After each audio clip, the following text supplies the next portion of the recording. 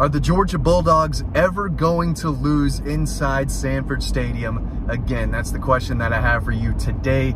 Obviously, it's a ridiculous question because eventually somebody will come inside Sanford Stadium and beat Kirby Smart and the Georgia Bulldogs at some point, but it hasn't happened in quite a while. The Dogs have won 12 straight between the hedges. Their last loss obviously came in 2019 against South Carolina, a game that they just did not prepare for and they didn't wake up for. It was at noon, it was early, bad quarterback play from Jake Fromm, just overall bad football, especially in overtime there. But the Dogs have been extremely tough to beat at home the last several seasons. They've only lost one game between the hedges in the last 6 years. Kirby lost 3 in his first year, 2016, to Georgia Tech, which is not going to happen again anytime soon. Vanderbilt, which is not going to happen anytime soon. And to Tennessee on the Hail Mary. That is the last time that the Vols have just beaten Georgia, and it was in 2016. 6 seasons later, Georgia's only lost one game on their home turf, and that was to South Carolina. And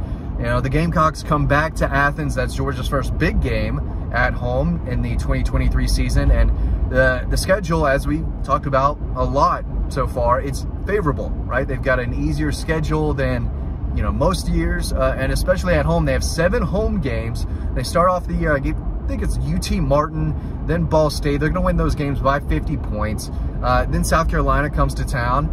They've had some success in Sanford Stadium the past 20 or so years, but I don't expect them to come in and beat Georgia next fall. So I'm just going to go ahead and write down the dub for Georgia over South Carolina.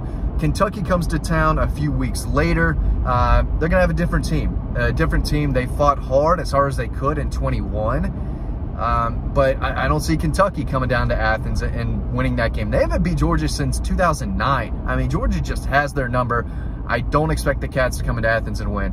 Georgia also has, later in the year, they've got, you know, 2. They've got Missouri comes to town, and then Ole Miss. I think a lot of people are circling that Ole Miss game as, you know, maybe a trap game right before they go to Knoxville, play Tennessee. I think the SEC East is going to be up for grabs, but, you know, Georgia should win all of their home games again. And Clemson right now is at the top. They haven't lost at home in a long, long time. They have an easier schedule.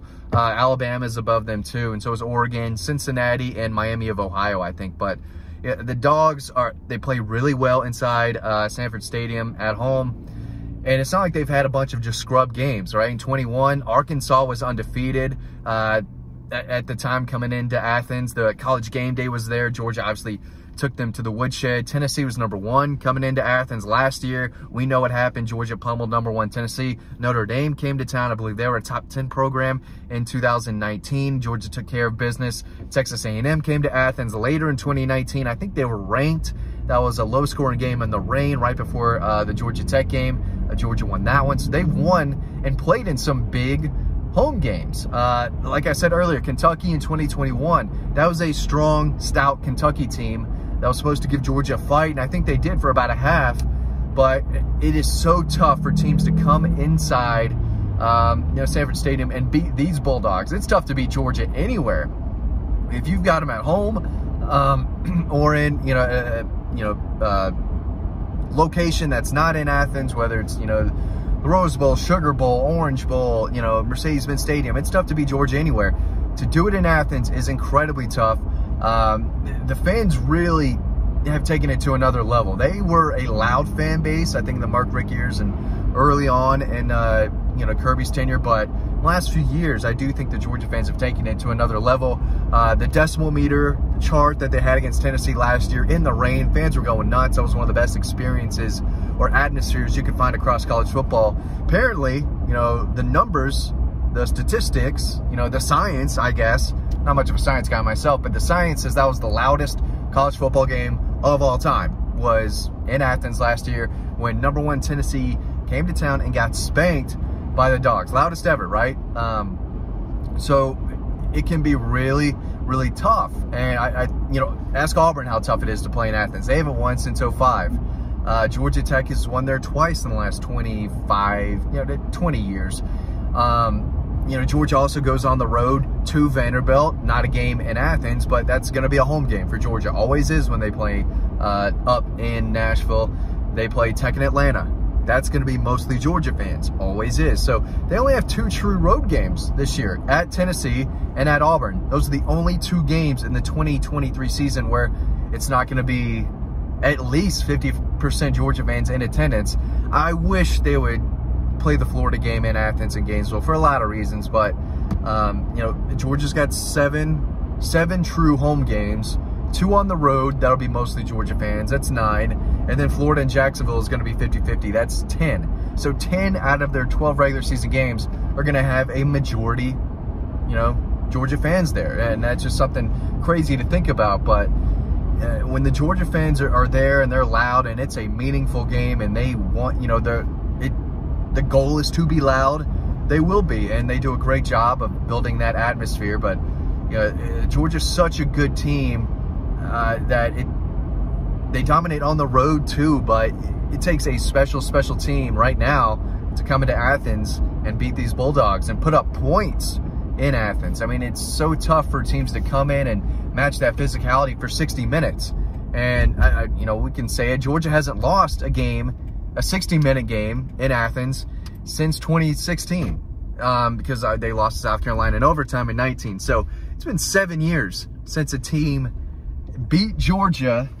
Excuse me. Oh, no, I'm going to go this way. I'm trying to get gas here in beautiful Forsyth County. Just dropped my son off. Thought I'd make this video here.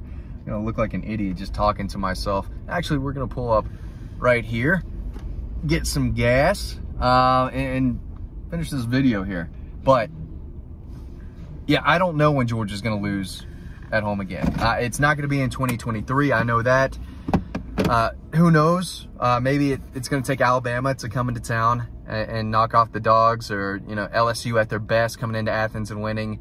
But, you know, maybe it's an out-of-conference game. Maybe it's Texas or Oklahoma. But I don't see Georgia losing at home for quite a while. Next, I don't know what the 2024 schedule looks like.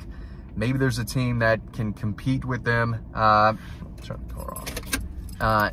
And knock off Georgia. But you got to play hard. You got to play physical for 60 minutes. And you have to be able to handle the crowd and the noise. And they can get crazy, really crazy in Athens. And if you went to any of those games the past 2 seasons, you know that it can get really rowdy. And, you know, just, you know, I think fans will tell you to. And I'm in the press box. I got a perfect seat in Sanford Stadium. I know how loud it gets, how crazy those fans are, and the amount of false starts. I mean, going back to that Notre Dame game in 19, Tennessee last year, Arkansas the year before, it's tough because teams go backwards before they know it. And when that crowd is going nuts, it is easy to, you know, have a false start on offense. And if you get backed up, those are, even a 5-yard penalty can be a drive killer when you're going up against the best defense in college football. And Georgia's had that the past 2 years. So if you're playing an elite defense on the road, you have to play discipline.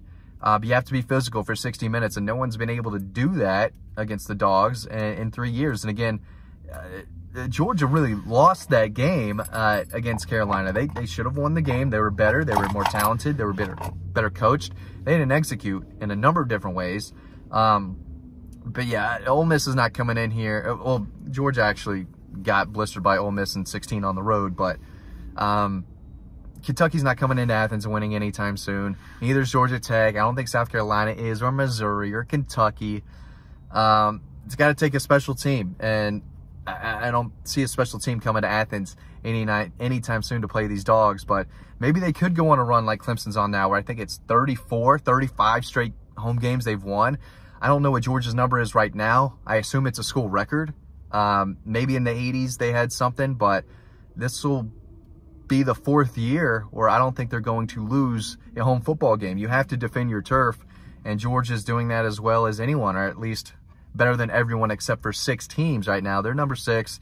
That number's only going to increase, but they're at Alabama's level right now, where if you go into Tuscaloosa, it's the same way. You have to fight every play, give it your best, play sound, you know, offense, put up points, and handle the pressure of a loud crowd. And that's, you know, what Georgia brings, especially if it's a 3:30 game, a night game.